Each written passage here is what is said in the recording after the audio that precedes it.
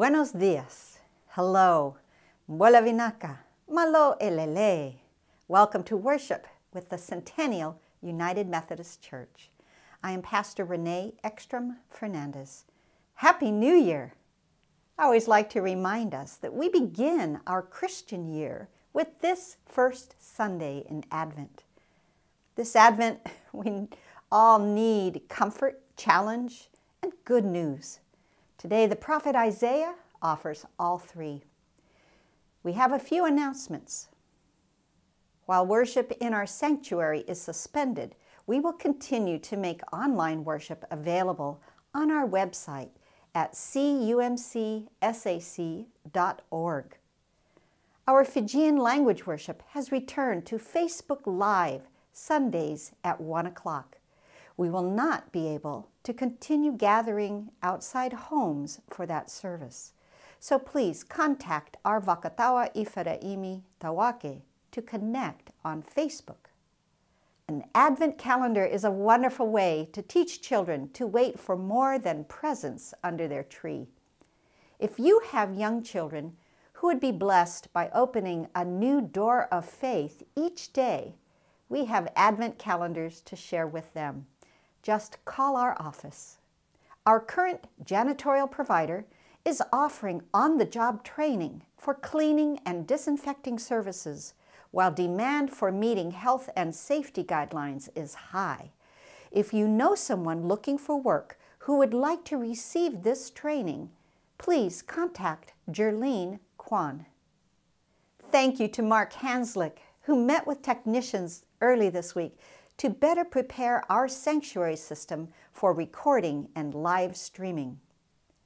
Thank you also to Mary Lou Hanslick, who prepared and photographed our Advent sanctuary and our collection of nativity sets. I hope you enjoy seeing them through the season. Thank you to Reverend Motoi Yamada Fur and the music staff of Sacramento Japanese United Methodist Church, who are collaborating with us on music worship video resources this Advent season. I know we will all be blessed by our sharing. Let's share the peace of the Prince of Peace with one another.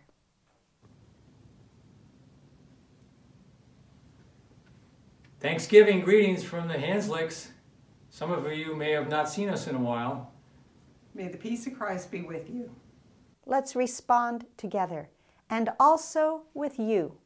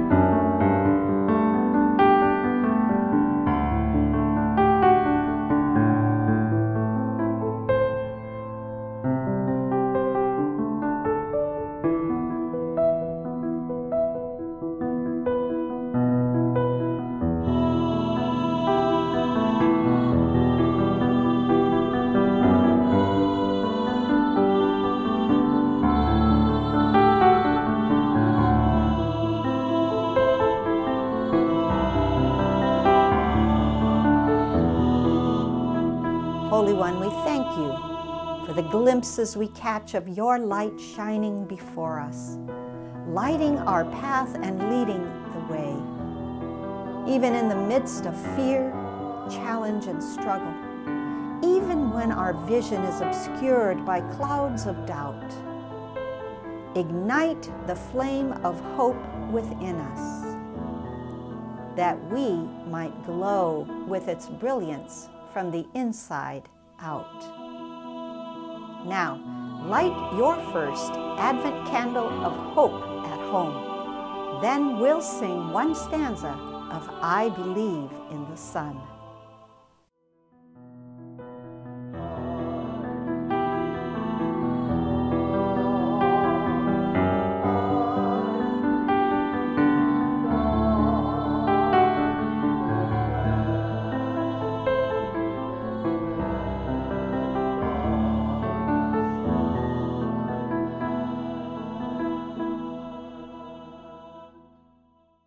Is there anything we could long for more than a vaccine? Yes, the promised presence of God among us. Our song of gathering is Come, Thou Long Expected Jesus. Come,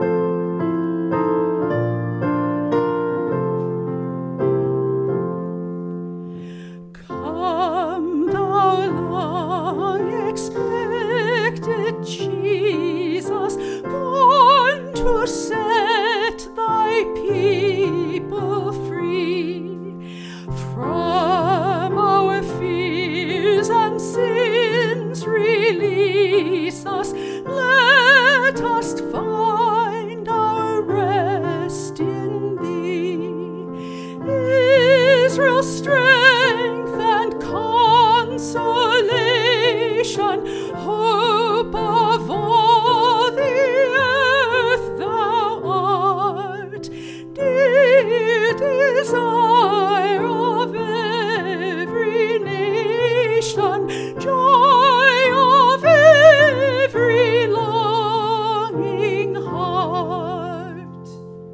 Born thy people to deliver, born a child and yet a king, born to reign in us forever.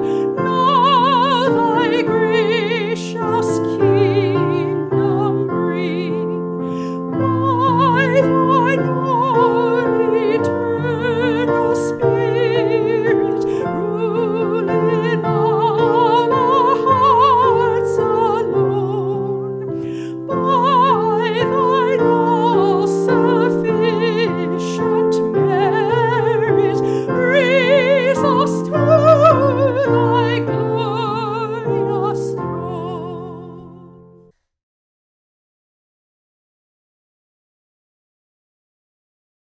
Last week, the prophet Jeremiah spoke for God. If you seek me with all your heart, I will let you find me. Let's seek the God who welcomes us. I hope everyone found love to be grateful for this Thanksgiving. Let us pray that holiday gatherings will spread only a deeper commitment to keep everyone's loved ones safe, in gratitude to God who has kept us safe thus far. Lord, hear our prayer.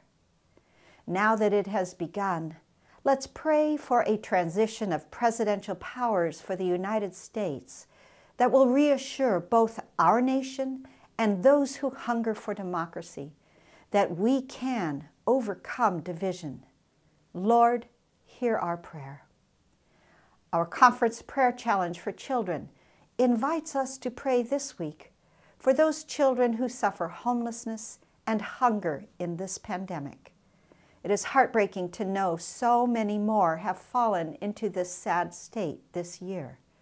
Let's pray for the wisdom to listen and learn how we might bring respite to their lives and help families out of homelessness in our community. Lord, hear our prayer. This week, Purdue Pharma pleaded guilty to its role in the addiction of 10 million people and the deaths of 70,000 people from opioid overdose. Let's pray for a new accountability that will not seek profits at the expense of public health. Surely God's will is for medical research to relieve human pain and suffering, not make it greater. Lord, hear our prayer. This has been a hard year for young people. The violence at Arden Mall Friday was a sign of lost and confused hearts. Let's pray for all of the young people involved in the fighting, the gunfire, and the loss of a precious life. Lord, hear our prayer. Let's give thanks that Rick Schlosser and our virtual choir members are offering their time and gifts to bring us all closer to home together in our worship video. Bless you all.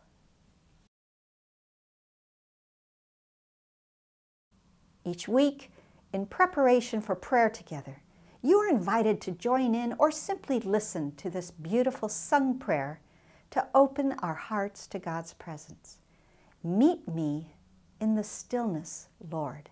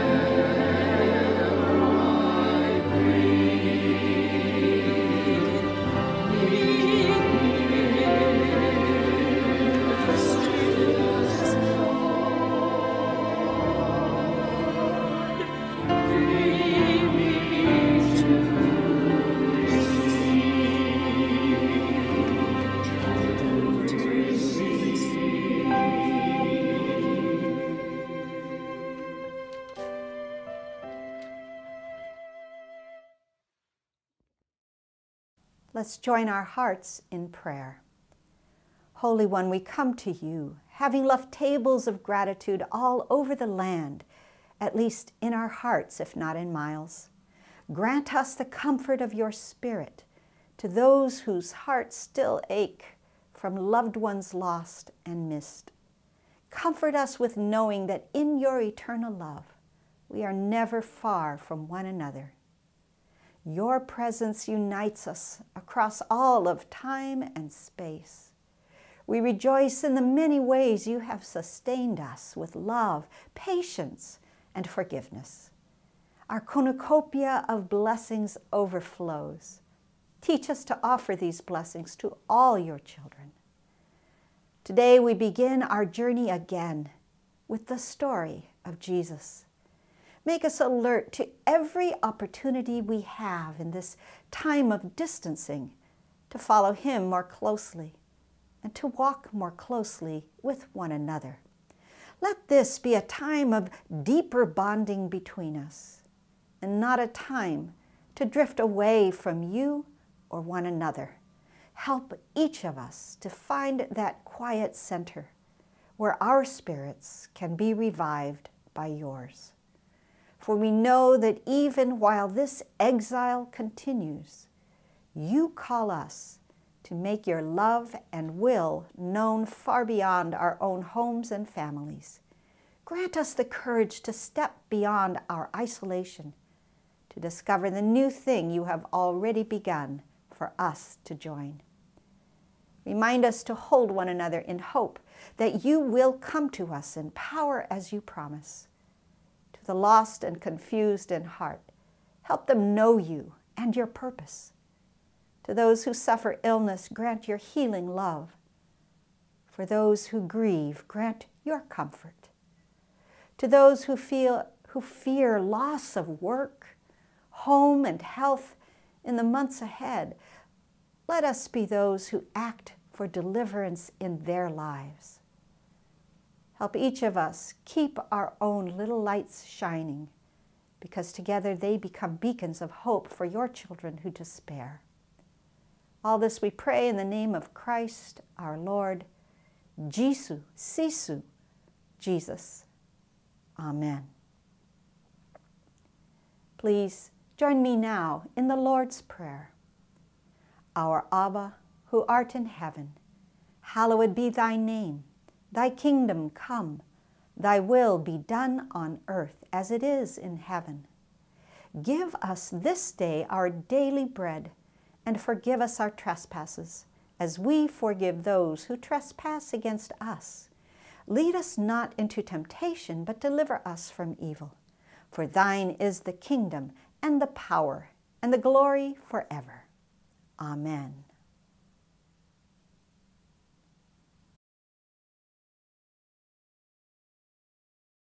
Three different prophets wrote under the name Isaiah.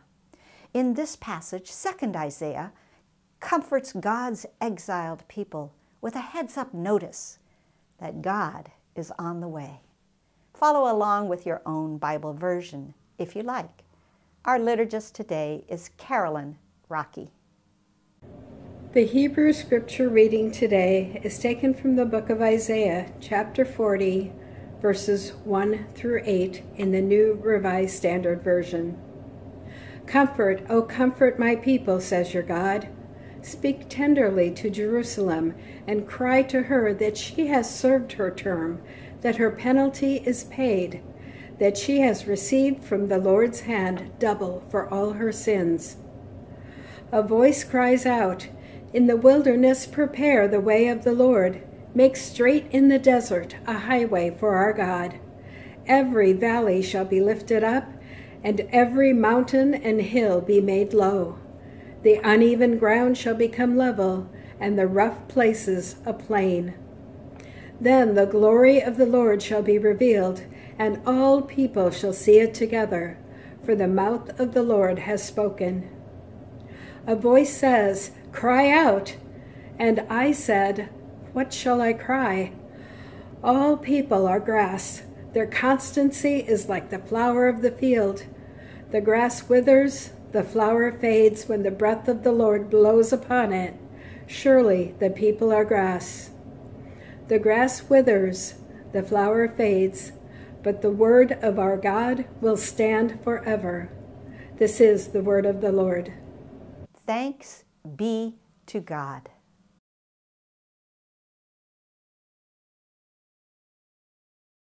Our nation has a continental divide, and I'm not talking geography. What is it like to live in a swing state now, when every other person you meet, every other bumper sticker in the lot, every other house on the block is a perceived opponent? Our political divide is passionate and deep. Still, red versus blue oversimplifies fundamental divisions highlighted by this election and this pandemic we suffer together. Here are some divisions: white supremacists and people of color, educated elites and the underprivileged, urban and rural populations, those breaking ground in cutting-edge technologies and those losing their jobs to those breakthroughs, the computer literate and those without access to the internet that influences the whole of their lives. Can we ever hope to bridge these divides? Second Isaiah was called by God to speak to a divided people. Elite, educated city dwellers of Samaria and Jerusalem ignored the needs of the people who worked their land. They schemed to secure their own political future by making deals with the wrong nations. The result of their neglect and self-serving politics was to be carted off as prisoners of war to Babylon and then Persia. 70 years later, they were no longer the same people who had left. The country people left behind were not the same either. To survive occupation, they had mixed with other Canaanite tribes. Some even worshipped their gods. The people of God's covenant with Abraham and Sarah were lost in the wilderness of division. What hope did they have of returning to Palestine and becoming one nation again? Isaiah speaks for God. Comfort ye, my people. The prophet says there is every hope in one thing alone: God's faithfulness to the covenant made with Abraham and Sarah. God would always be their God. God would not abandon the wayward people. God would fulfill God's promises in and through their lives across decades, centuries, and kingdoms. God's mighty hand would release the captives, guide them home, and begin the work of rebuilding the nation and a new temple. But before all that, the people had hard work to do. Valleys would have to be leveled. Crooked paths would have to be made straight. Rocky, rough terrain would have to be smoothed out for God to cross over the great divide of unfaithfulness and sinfulness that had separated them in the first place. They called it a crossover event. Who could imagine the Pope meeting with NBA players on common ground? That ground is the deeply rooted territory of racial injustice. They met to share their commitment to redeem the uneven playing fields of our lives.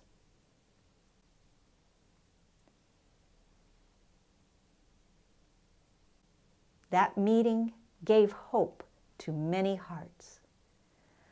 Hope is found when we choose to cross the boundary of our side, to work together, to level playing fields for everyone, and to humanize rough places to benefit all. Our national divide has deep roots in racial injustice. On a cold Christmas morning in 1863, when it seemed our Civil War would never end and the nation would literally break apart, hope was heard by a poet in the ringing of bells. Henry Wadsworth Longfellow was a professor at Harvard University. He was also a deeply depressed man. The national scene was grim, but Henry was also grieving the tragic loss of his wife, Fanny. She was burned to death when her dress caught fire while sealing letters with paraffin 2 years earlier. Henry tried to save her and was severely burned on his face and arms. Fanny was buried 3 days later on their 18th wedding anniversary, while Henry fought for his life. His grief was unbearable.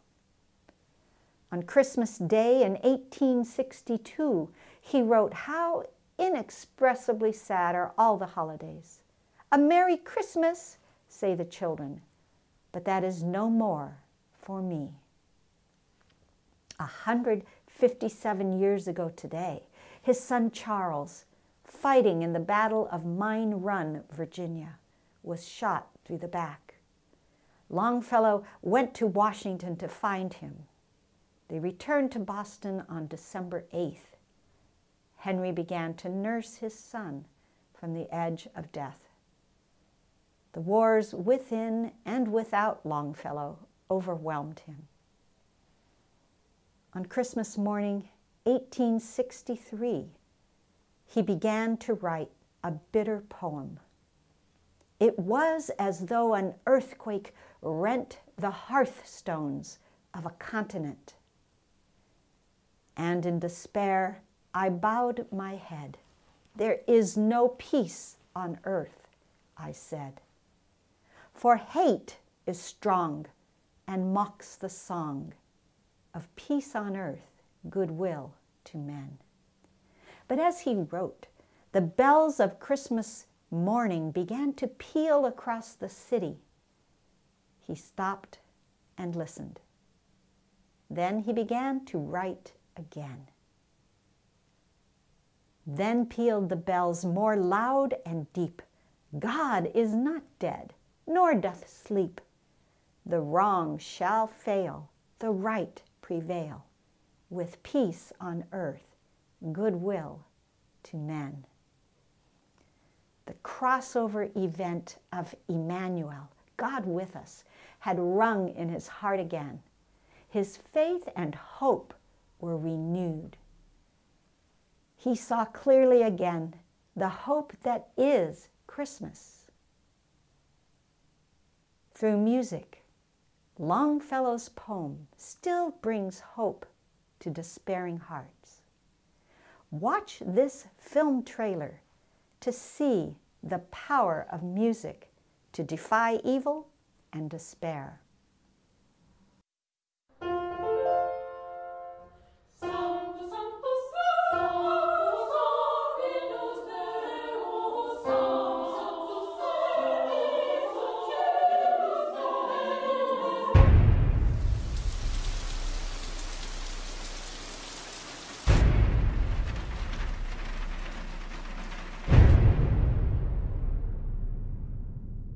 I went downstairs and there was a man sitting and she just said, I want to know, do all of you like to sing?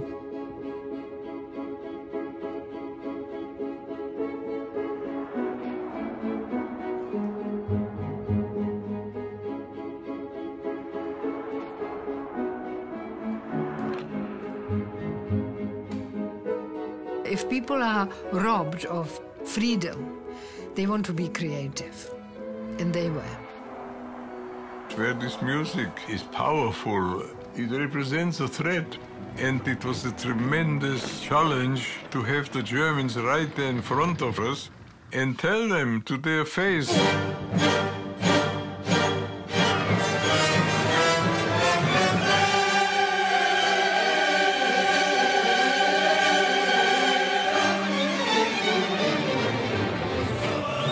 It was something which made us strong.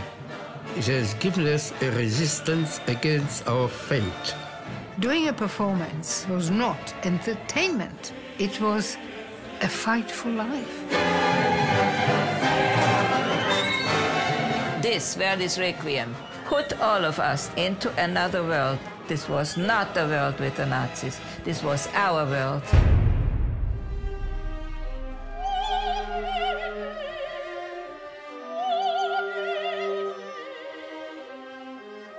These were hours of pure joy, as much as you can call joy in camp.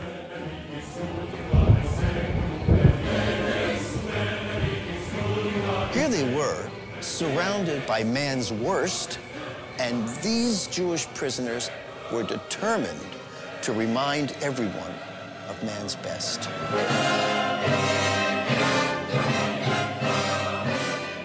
And I brought the Verdi here because I want to assure these people that we've heard them.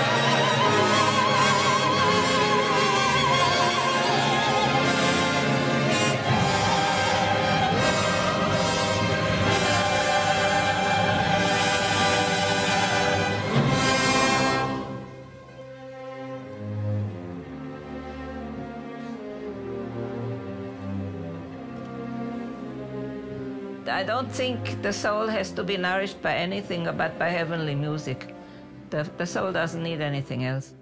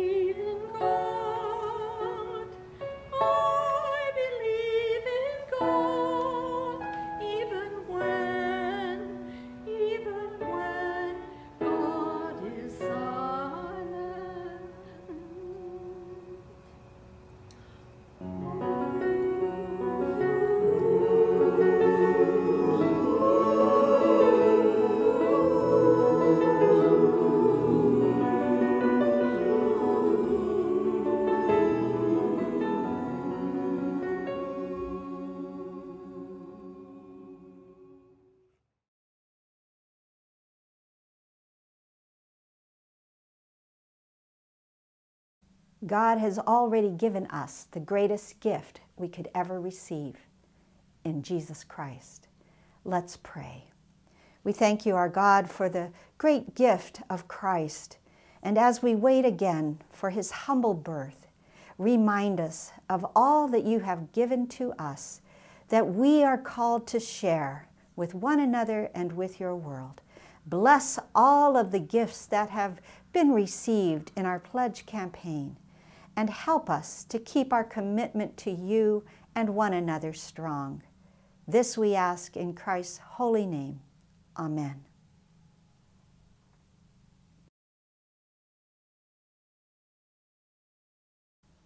Through the weeks of Advent, we'll be using a well-known chorus, 2 new words. You know it as, give thanks with a grateful heart. We will be singing, believe with a hopeful heart.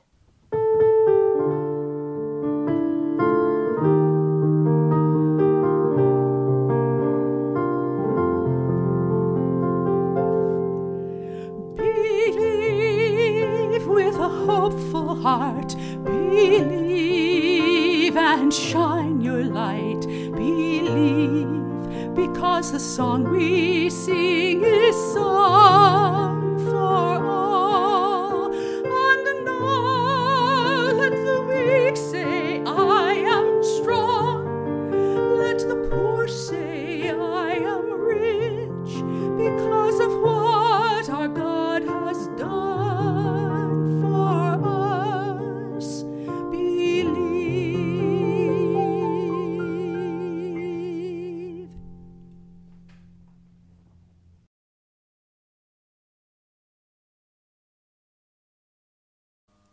Music has always been used as a tool of resistance against evil, injustice, grief, sorrow.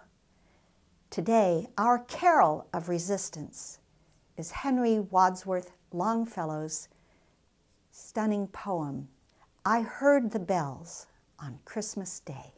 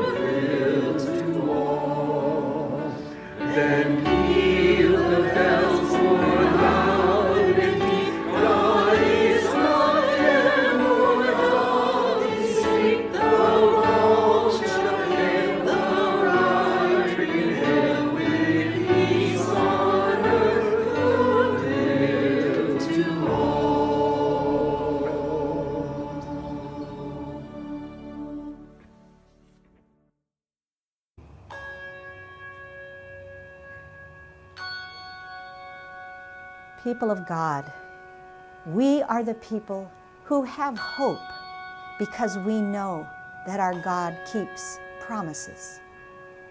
Open your hearts to hope and share it with one another and with God's world. Amen.